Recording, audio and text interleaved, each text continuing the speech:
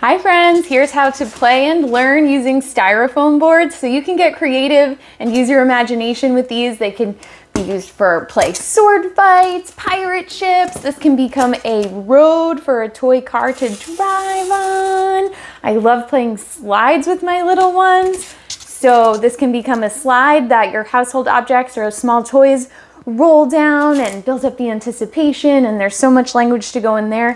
Remember, you can paint or break these apart to be the shape that you want. You could even break this into small pieces and paint them to be different food items from around the house.